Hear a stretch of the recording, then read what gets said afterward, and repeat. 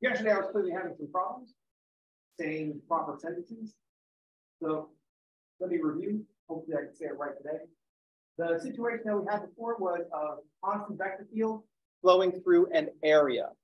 The first thing that we noticed was that the shape of the area wasn't relevant because we had the area was 16 centimeters squared. That could be a square pipe, it could be a rectangular pipe, squared, or it could be a circle with a radius of 16, with an area of 16 square centimeters. The point is that the vector field is flowing perpendicular to the surface, and the flux is going to be the dot product of the vector field and the area as a vector. To represent the orientation of the surface, we choose a normal unit vector. The reason that we choose a unit vector is so that all the magnitude comes from the area itself, not from the vector. That way, when we calculate the dot product, we have the magnitude of V times the magnitude of N times the cosine of the angle between them and the area times the area. So the flux is going to be 5 centimeters per second times the area 16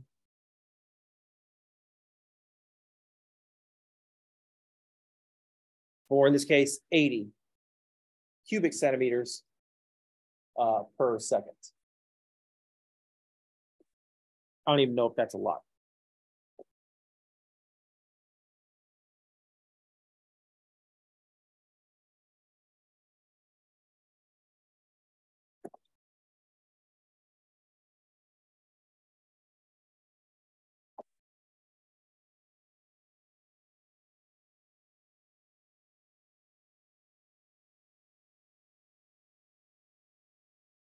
When we angle the surface, when we angle the surface, we create more area, but less of the vector field is flowing perpendicular to the area.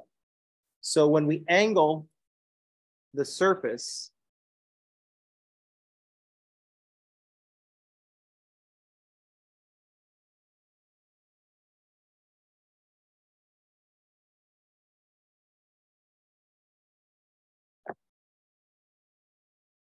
the vector field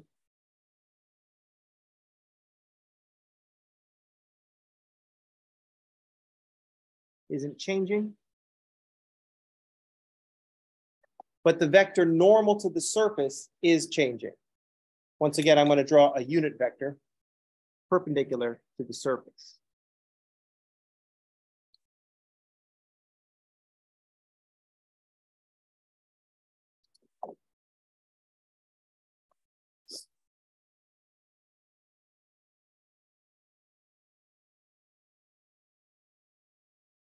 So the area has increased, but the component of the vector field perpendicular to the surface has decreased. So by angling, the area increased.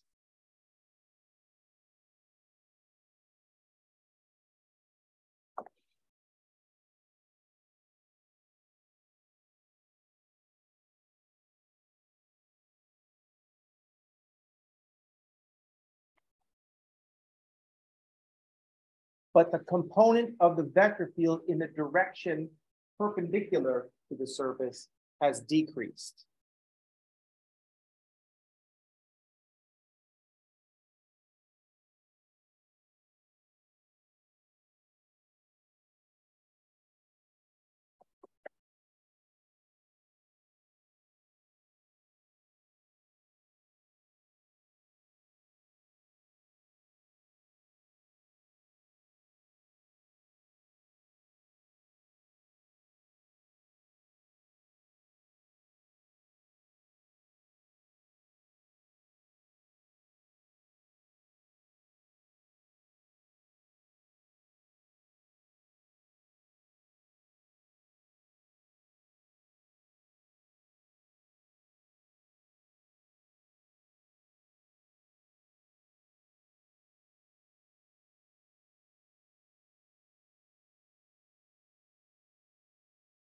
So the n component of the vector field is the magnitude of the vector multiplied by the cosine of the angle between the vector field and the normal vector.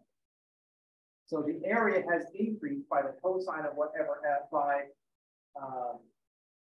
the secant of the angle, but the vector has decreased by the cosine of that angle.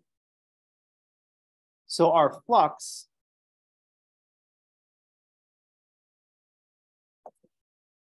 is going to be 5 times the cosine of theta multiplied by the area, which is 16 divided by the cosine of theta. And so we end up with, once again, 80 cubic centimeters per second. This is what we wanted to happen, because just because I changed the angle that surface is, that shouldn't change how much water is flowing through this pipe if we're thinking about water flowing through the pipe. It doesn't matter if we're looking at it vertically through 16 square centimeters or at an angle of theta through 16 over the cosine of theta square centimeters, because we're measuring the amount of the vector field going perpendicular through the surface. So the area has increased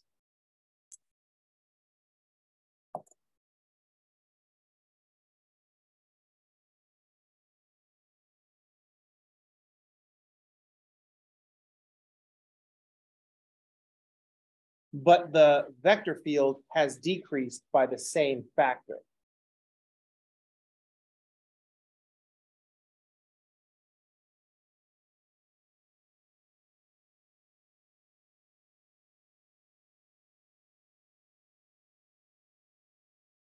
We multiply by the cosine of theta, which is less than 1, so it's got smaller.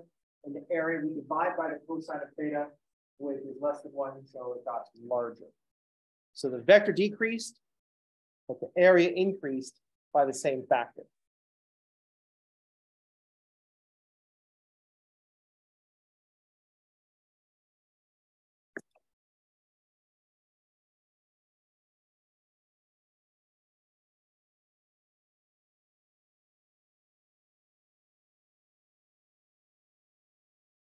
If we keep following this around like we should to the natural conclusion of things, if I start to flatten this area more, that's just going to increase the area with the angle, so that area gets longer and longer and longer until theta gets to 90, at which point we're dividing by the cosine of 90, which is 0.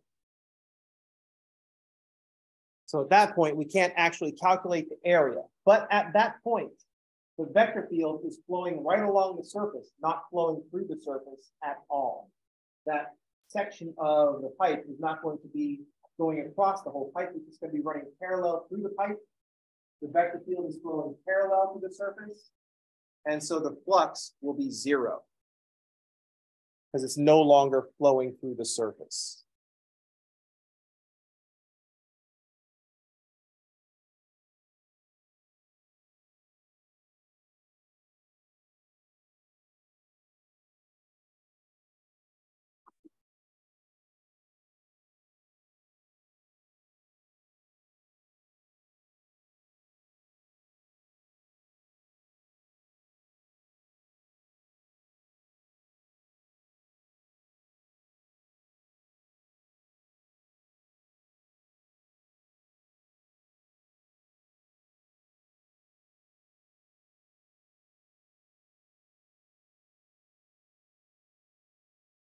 Right up until that surface goes flat, we have 80 cubic centimeters per second.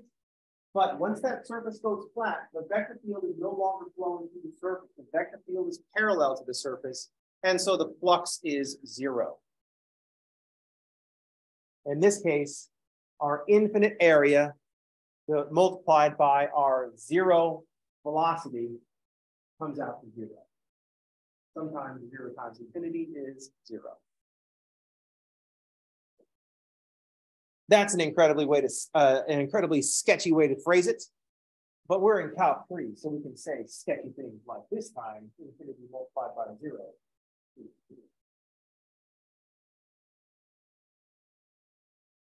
Any questions?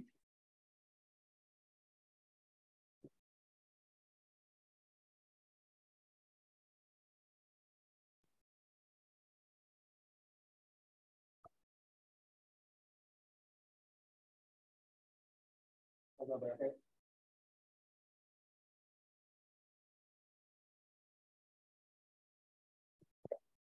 This is what I was trying to talk about yesterday, and it was coming out weird.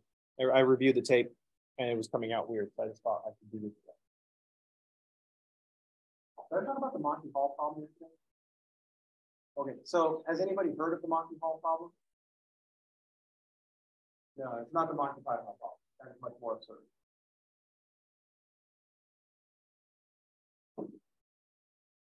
All right, this comes up every once in a while because social media does this.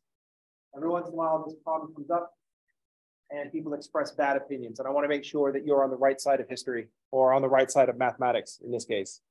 The Monty Hall problem is related to the game show The Price is Right. Is anybody familiar with the game show The Price is Right? Yeah. Yeah, so in The Price is Right, there is a game where there are 3 doors. Behind one door is a fabulous prize. Behind the other 2 doors are non-prizes. That's the important part. Usually it says there's a brand new car behind one door and there's a goat behind the other 2 doors. This is going to be completely ineffective, let's say, against my wife. She would be disappointed in winning a brand new car, mostly because it would be like a base model compact sedan, and that's not what she did. And if there is an opportunity to win a goat, she will absolutely bring a goat home. So we can't be having a goat in the house. So let's just say there's a fabulous prize, whatever you think that might be, behind one of the doors. Behind the other 2 doors is a non-prize. You get nothing. Good day, sir. This is how they play the game. You pick one of the 3 doors behind which you think is the prize. Then I say, I'm going to show you what's behind one of the doors you didn't pick. And that will always reveal a non-prize. Whatever door you pick, I pick another one, and I always pick one that does not show the prize. So if you pick door number 1, and I know that behind door number 2 is a goat, and behind door number 3 is something else, I pick a door that you did not pick that has a non-prize behind it. Understand the game? So I show you what's behind door number 1. So you didn't pick door number 2. Or I show you what's behind a door that you didn't pick that has a non-prize. Then I make the offer. Would you like to switch to the door you didn't pick, or would you like to stay with the door that you did? And then the question. It's a question of probability. Anytime there's a question of probability, you have to understand humans are horrible at intuition on probability. Your probability on your intuition on probability is trash. Your intuition on probability is trash. If you're just basing your thoughts on probability on how you think things should go, you're probably wrong. Most likely wrong. But anyway, the question is now, I've shown you what's behind this door. What's the probability that switching produces a win?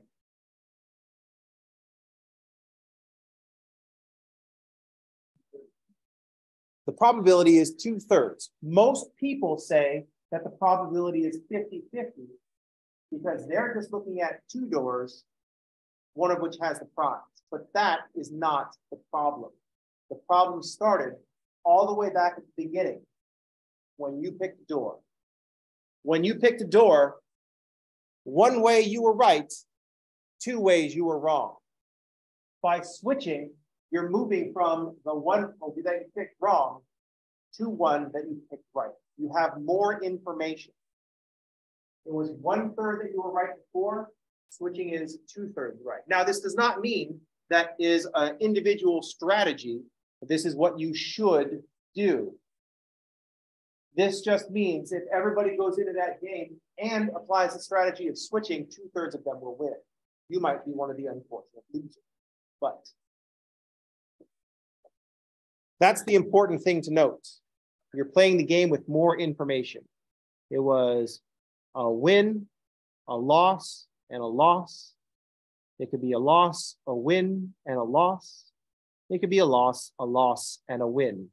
Let's say for the purposes of the argument, you always pick door number 1.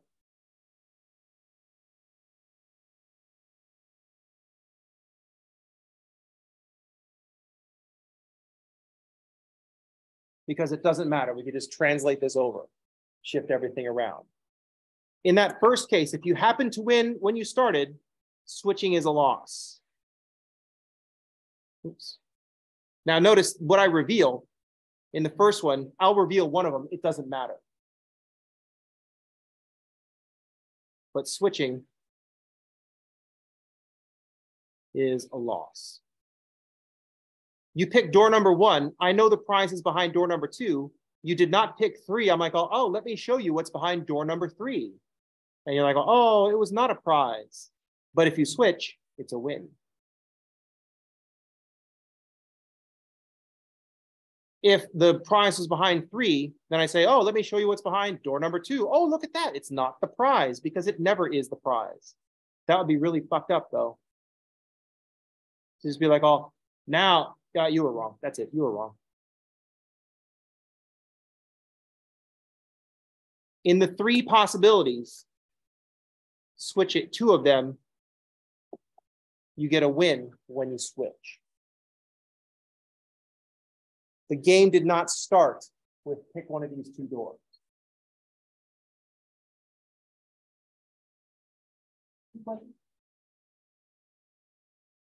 Fun background to this. This was originally observed. Someone originally made this observation and said, check it out. The probability switching means the probability that you win is 2/3. And the author of that article was 100% absolutely savaged by people that disagreed with this. By the way, the people that disagreed with this, saying it was 1/2, they were absolutely savage and they were absolutely wrong. They weren't just disagreeing. We're not just going to agree to disagree. They were wrong and they were exceptionally savage to the person. Now I'll give you one chance to guess the gender of the person that wrote the original article. And I bet if they had done this under a pen name, with a man's name, it would have been a little more civil. This happened a long time ago, although I bet the same thing would fucking happen today. Because in all the progress that we've made, it's still not enough. Let me check my watch. Nope, it's not. It's still kind of a fucked up society. But I would contend that the level of meanness that was directed at the author was amplified by their gender. But anyway, awesome problem. It comes up every now and then. I want you to be well informed. Anyone that says it's 50-50 is 100% wrong. And they're not taking into account the entire day. Don't be mean to them, just kind of pity them. If they start being a dick to you, if they start calling you stupid, you say, I accept your defeat. I accept your surrender. If you're attacking me, in front of me, you clearly cannot refute my arguments. You know what I mean? Here's another one that comes up from time to time, and let's head this off at the pass. 0.9 repeating is exactly equal to 1. There is no difference. 0.9 repeating is equal to 1. There is no question about this. If you disagree, you are just wrong. There's no agree to disagree here. There's no matter of opinion. The difference between 1 and 0.9 repeating is 0. And anybody that disagrees doesn't understand how infinity works.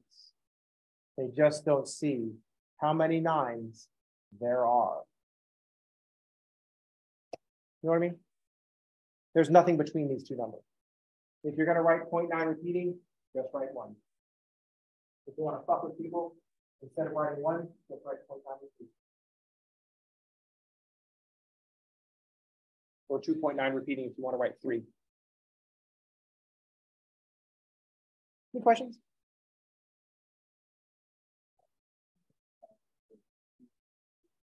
That's not equal to 1.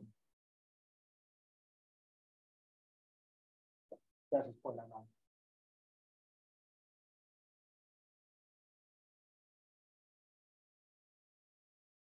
No, it's not. No, it's not. It should be.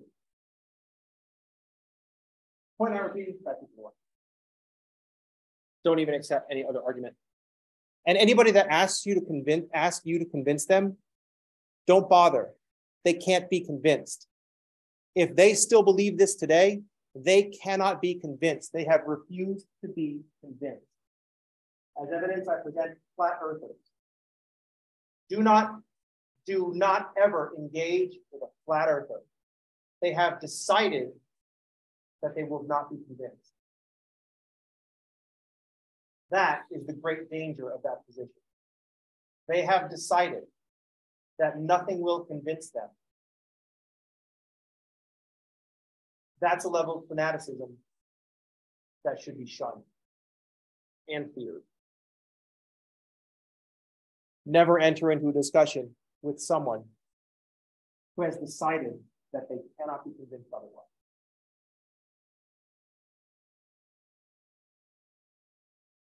In matters of like factual things. You know what I mean? Factual, demonstrable things.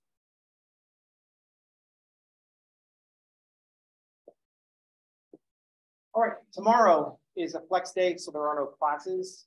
I'll be in my office as normal on Friday. So I'll just be sitting in my office on Zoom. Pop into the Zoom. If there's a sign that says coffee acquisition in progress, I'll be back and just wait. If there is no sign and you log in and no one responds, just say something out loud and I'll hear that you're there. But I'm not, because I'm not always looking at the screen.